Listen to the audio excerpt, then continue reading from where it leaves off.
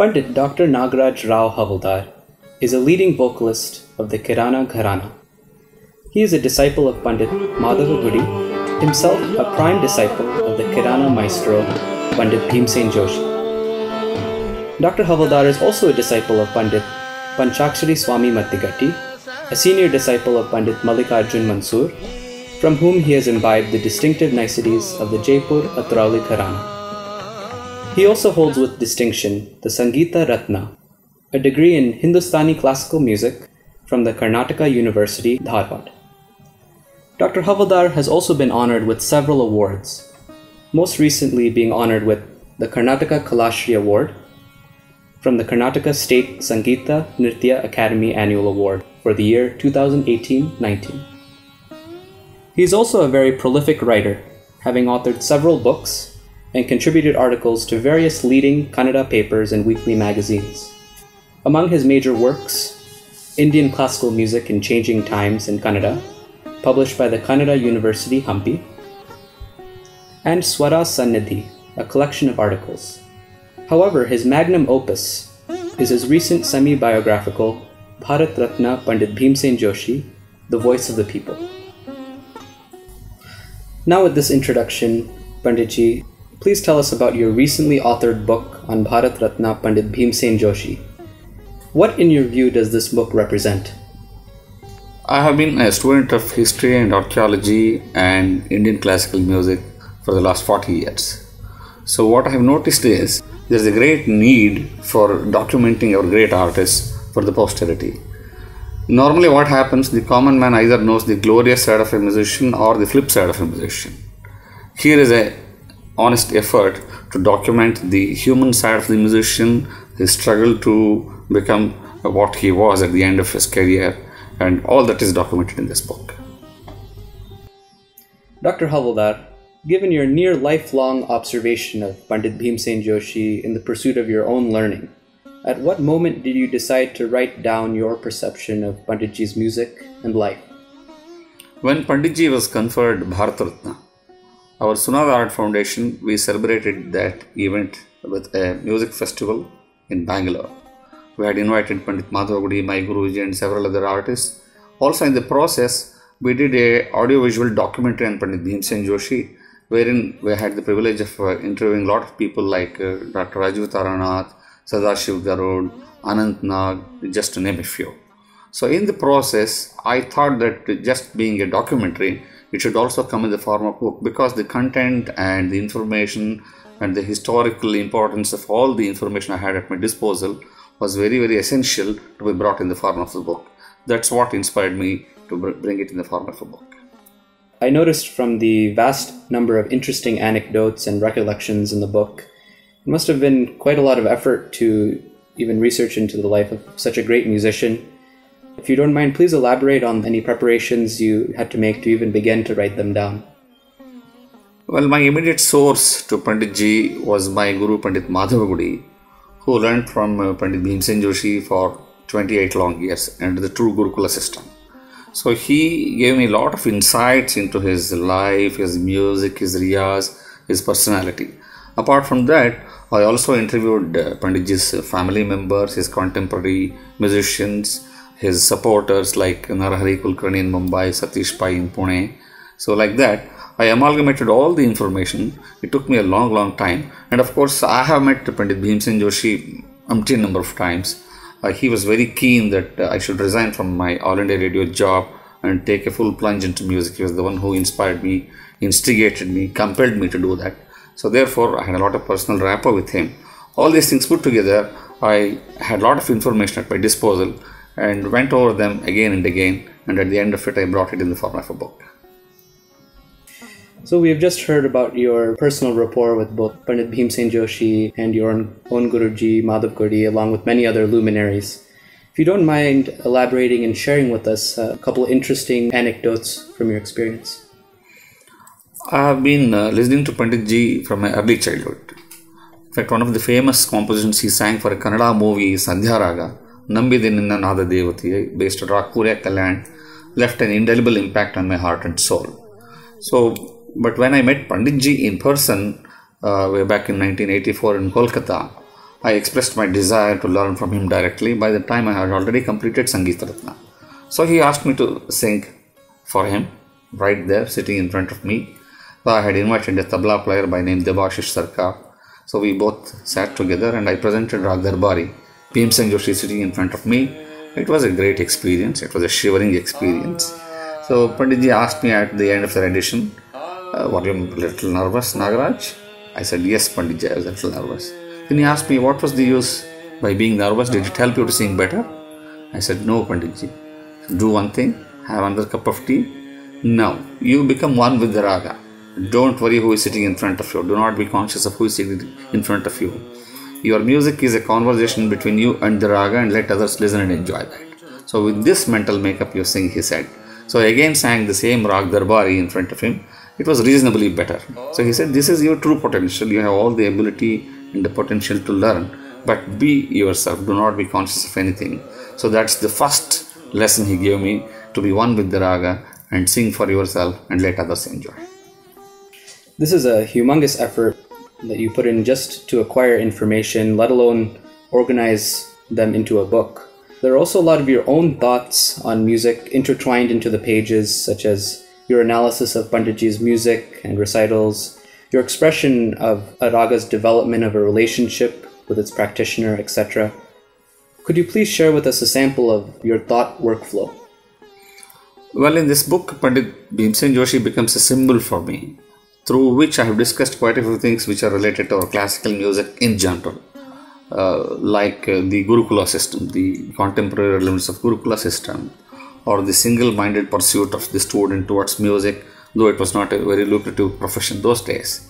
And what is the relation between the raga and the artist? Is it just a scale? Is it just tayari? Is it just riyaz and speed and things like that? What I inferred after listening to Panditji was, like when you start learning a raga, maybe Bhairav or Yaman, is a Sampurna raga, it holds your hand and takes you around like a parent takes his child. So you will not discard since the child falls here and there.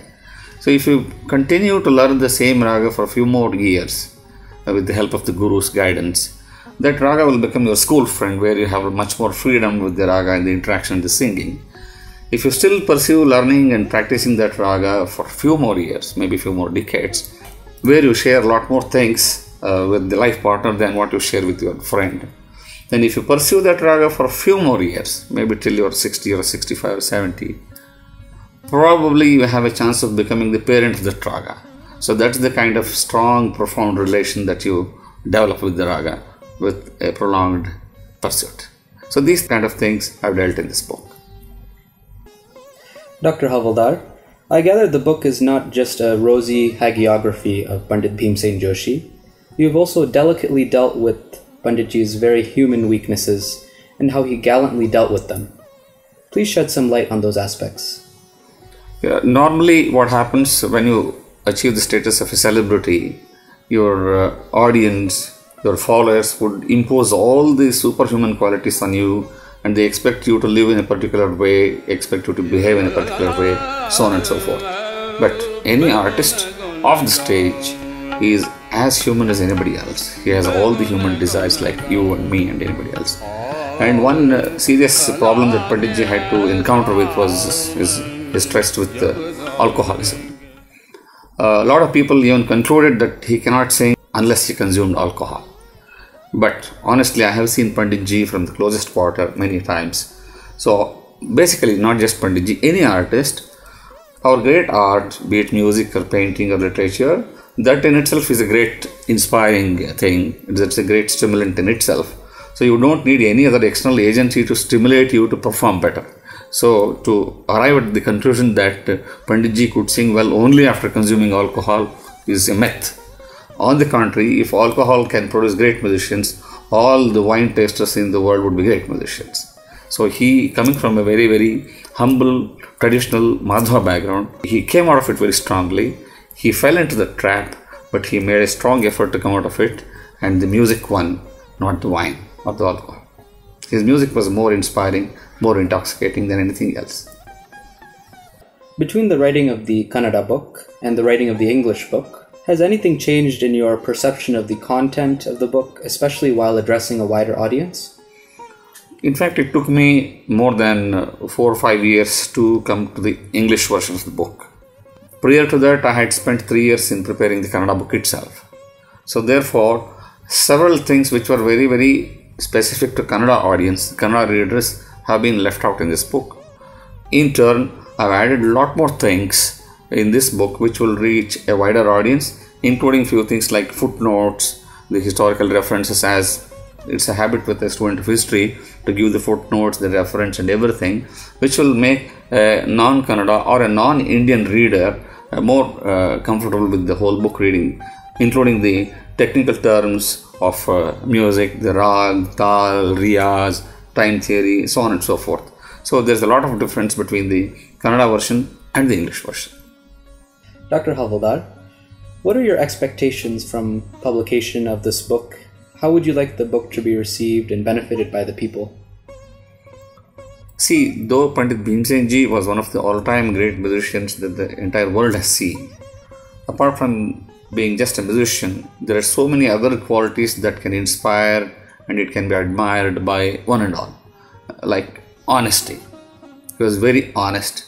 In fact, he once went to a concert and somebody asked him to sing a particular raga, and he made a confession that, well, I have not learned this raga properly, I'm not going to sing this. And he made a public announcement.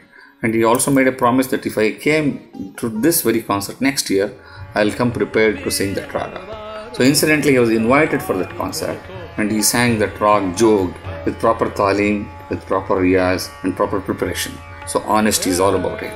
And converting all the adversities into opportunity, or how to handle the crisis, the time management, the dedication, the focus, all these qualities can be admired and imbibed by anybody, not just a musician. So he becomes a symbol through which I have discussed all these things, all these qualities which are required for anybody to be successful in their life. Music is one form and one medium for him. That's my expectation. It could be read by a student, a software engineer, a professor, a student of music, anybody, everybody would benefit from this book. Dr. Havaldar, I was wondering if you could speak about the book's reception so far. I'm very thankful to Bhimsen and Savai Gandharva Sangeet Mahotsav in Pune 2018. They allowed me to release the book in Pune. That was the place where it really belonged to. The reception was very nice. And I also had a release function in Kolkata thanks to my friend Sitar Maestro Partha Bose and his wife Aisha. That was well received too, with a lecture demonstration and Pandit Ji's Gaiki and all the things I made there. Again, we moved on to Chennai, where Vishwakala Sangam, Mr. V. Rao and Sitar Maestro Janardhan and Carnatic musician Unni Krishnan and Carnatic and Hindustani music and scholar Lakshmi Sriram helped me to do a release function there in Chennai also. The reception has been good. The people are responding to me, and I would like to spread the word all around about this book so that more and more people can benefit out of this. A lot of my friends, followers, disciples, admirers and supporters in the USA, they have already taken quite a few copies and they are reading it and circulating it, and there is a very, very good response there. They want me to send more and more copies. Their children are getting inspired, so I'm very happy about that also. Dr. Havaldar, it was truly great getting to learn about this book, and for readers that are interested in purchasing this book, the book is available in person from the author himself as well as on Amazon.